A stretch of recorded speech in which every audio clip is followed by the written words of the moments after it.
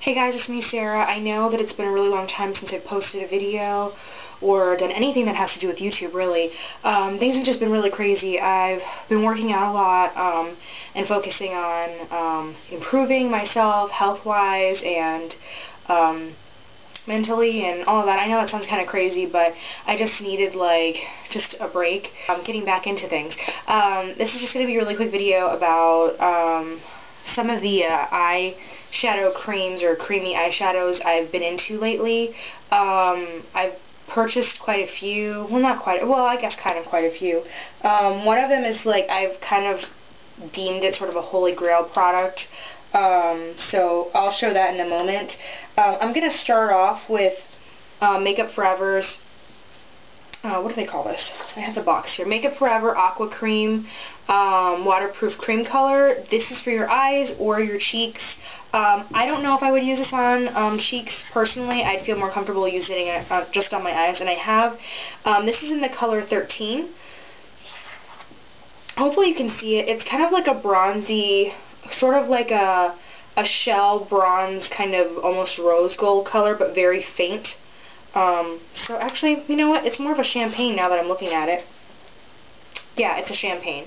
So that's what it looks like swatched. It's very, very creamy. It's not like the Color Tattoos by Maybelline, where those are kind of they're tough, kind of, you can rub your finger on it and get a product that way and it's perfectly fine. This, I feel like if you really pushed into it, you could actually damage it and yeah, damage it. I guess damage the product is what I'm trying to say. Sorry if I'm not being very articulate today. So that is what it looks like. It's really just this lovely kind of champagne color. Lovely. That just seems like such a silly word. But I don't know how else to explain it. I just feel like this color looks so delicate and pretty. I also purchased from my CCO Estee Lauder Double Wear Eye Cream. And Stay in Place Eye Cream, sorry. And this one I got in Precious Jade. It's number 3. They have 2 green shades. This one I feel like is the less teal of the 2. This I think has more gold in it, or more yellow, I guess, in it.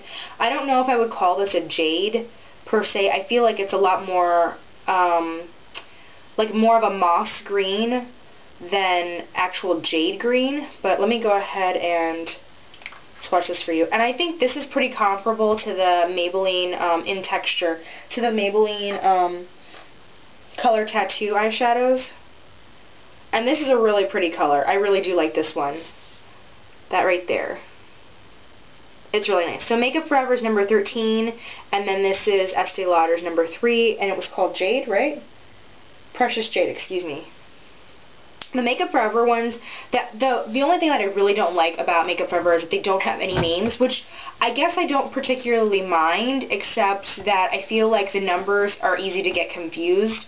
So if you're trying to tell somebody, oh yeah, I'm wearing number 13 on my eyes, and it's really number 33 or something, and you just forget, I just feel like that makes it harder for other people to look for those colors. I don't know. The one thing that I really want to rave about are these Revlon Color Stay Smoky Shadow Sticks. I really wanted to try the ones by CoverGirl for a while, but I didn't like the colors they had them in. I didn't think they were particularly neutral. They had a lot of fun colors, but I wanted something that was a little bit more easy to wear at work and during the day, that would be easy and on the go, because pretty much, I mean, this is really fast.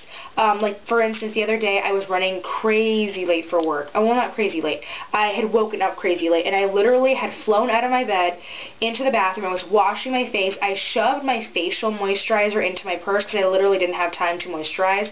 So I'm in the car putting moisturizer on. I get to work. Luckily, I get there about 10 minutes early, or I tend to relieve, because I have to relieve somebody from their post to take over. I tend to relieve people about 15 minutes early, and I got there 10 minutes before that even, so I was really happy that I got there not only on time but earlier than that.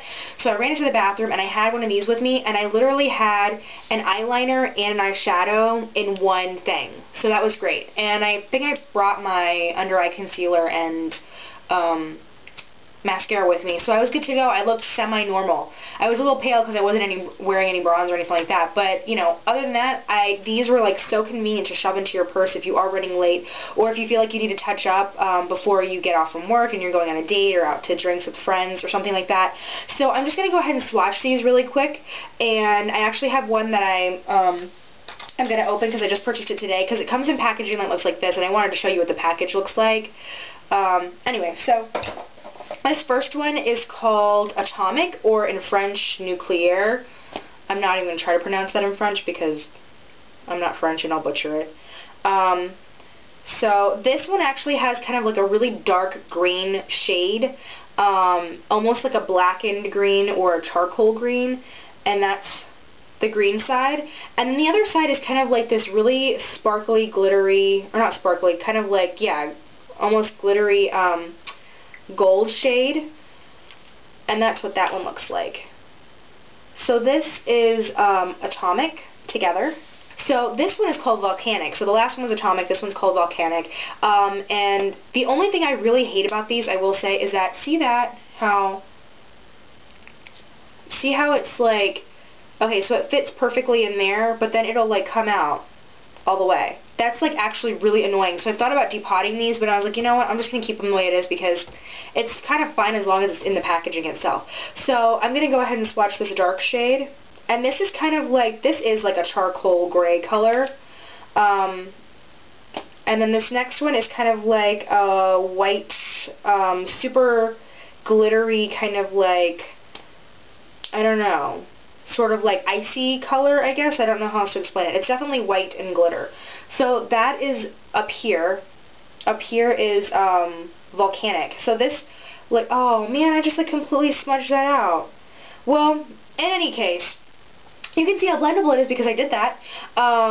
So yeah, that's like a charcoal color. I actually wore that to a baseball game in the sweltering heat. It was like 102 outside at the baseball park. I went to a major league game, and first off, the game was pretty awesome even though we had terrible seats, but we still had fun. And my eyeshadow creases like crazy. Like, it doesn't matter what I use. I could use the color eye tattoos, even, yeah, the color tattoos, even those kind of crease on me, and even the Makeup Forever one kind of creases on me a little bit. These don't crease on me at all, so just another thing to be happy about. Let me re-swatch this so you guys can get a better look, because I know I just like completely jacked this up. Anyway, so yeah, so it's like this nice charcoal color, and then it's got like this color over here that, to me, it's kind of like a throwaway color. I don't really care for it very much. I don't really think that it's wearable or usable or anything like that. And then this one, like I was saying, is my favorite duo out of all the shadows that I've tried so far. I'm going to swatch the other one that I just purchased so you guys can see that one, and kind of because I want to see it too, because I haven't looked at it yet. So I like this one. This is my favorite because it does have like this nice kind of like molten brown, sort of almost burgundy shade. And then this side is like this really nice, almost like frosty peach color, and I love it because I feel like these two, I can use both of these, so I can literally shove this in my bag and be good to go. I feel like with these, I really only like the dark colors. The gold one's fine, but even that has that glitter in it, and I just don't find that very usable. It's nice, but it's not as nice as I'd like it to be. Anyway, I preferred it if it was just metallic. So this one is called Torch, and I love this one. There's that like kind of like bronzy, almost kind of, I don't know, burgundy tint to it, but it's definitely like a nice bronzy color. And then this side is like a nice kind of pinky peach champagne color. And I love that one too. I just think it's really perfect for the inner corner. It just looks really cute. And I'm actually wearing both of these right now. So what I did was I just, I don't know if you can see because I don't know if the camera will be able to pick it up, but basically what I did was I just put this dark part all over the bottom part of my lid, and then I used like a nice kind of soft brush to kind of blend it all up, and then I use this again to go ahead and just be my eyeliner, and then I use this in the inner corner, excuse me.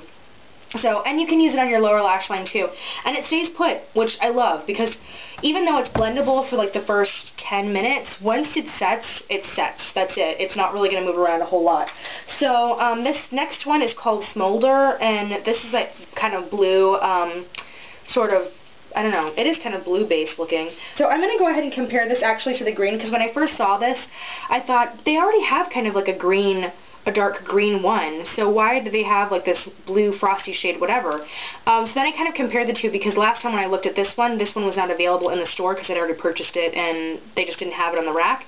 But they are really different. So this is more of like a forest kind of like darker green, pretty intense and more yellow based. This is obviously a little more blue toned and kind of more of just like a dark teal, which I thought was really interesting. I don't wear a whole lot of blues, and because I love these so much, I figured why not just try it and see if I liked it.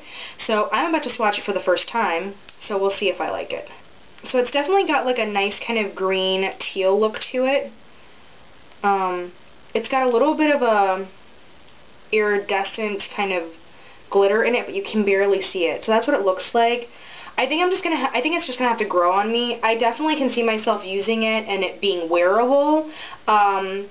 Yeah, so I'll definitely use it. I do really like the color. And then this side, I don't really see myself using this one a whole lot. It's just a blue.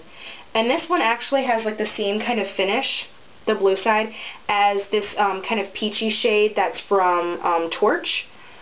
So I don't know. I'm actually really pleased with this. I really wish that the lighter shades in all the sticks were the same finish, because this kind of like metallic frosty shade, I find it to be a little bit more wearable, whereas this, like, especially on the white one, this weird chunky gross glitter is like, it's just not wearable. I don't know what they were thinking when they decided to put that in there.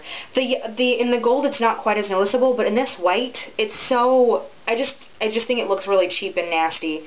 But other than that, I really, really like them. I think that these are phenomenal products. I highly recommend these because I've been wearing them pretty much non-stop for the past week and a half. No, 2 weeks. 2.5 weeks? I can't really remember. But yeah, non-stop. I love these. And they do swirl up. They do kind of like move up and down.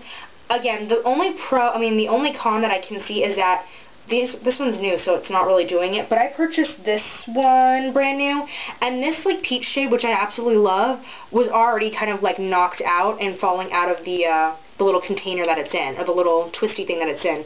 So that was like kind of, sort of, I mean, I was really irritated by that, but it hasn't affected the product at all.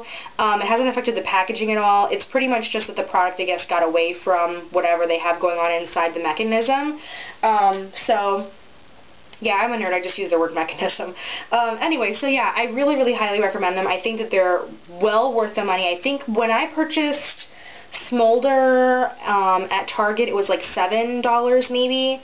I think you get a ton of product, and like I said, the really great thing is you can totally use this as a liner. If you're great with eyeliners, or you've got a steady hand, even with the dull tip, you can still use it as an eyeliner. If you're somebody who wanted to try the CoverGirl eyeshadow sticks, but you weren't sure of the lasting power, or you weren't sure of the colors because they're pretty, I don't want to say juvenile, but they are really flirty and fun and very like kind of summery and spring, but they don't exactly look office appropriate, or even like nighttime appropriate or date appropriate. I feel like this would be a really good alternative, this Revlon Color Stay eyeshadow stick, because I don't know, I think the colors are just, they have a way better, to me, a far better selection, and knowing this because I've tried them already, they do really stay, like the lasting power is pretty great. In terms of using them as an eyeshadow base rather than just an eyeshadow, I don't know how well they do. I've used them once that way, and I think it just depends on the eyeshadow you're using to top it off with, whether or not it's going to crease or what have you, because while this may do well on its own, I don't know how well it'll keep product from sliding around on top of the eyeshadow or base itself. So that's really just something to keep in mind there. If that's what you want to purchase this for, you can certainly give it a shot, but if I were you and you're going to try it out, I would purchase it from a drugstore just in case it ends up not being the way you hoped it would be, and then you can just return it and you won't really have lost a whole lot. But yeah, so I highly recommend these. I think they're phenomenal, and I think that everybody should try them out because they're great. I'm not being very articulate today, but it's literally my first video that I filmed in quite some time, so please forgive me if I was just being annoying or I did something that was kind of like, why is she talking like that? Anyway, so yeah, any comments, questions, concerns, like I always say at the end of all my videos, just go ahead and post them down below, and I'll go ahead and get back to you and answer your questions. Anything else that I can think of? Oh yeah, subscribe if you want to subscribe. You can check out my other videos at my channel. Yeah, so it's nice to be back, and I can't wait to hear from you all again, and I will see you all very soon. Bye!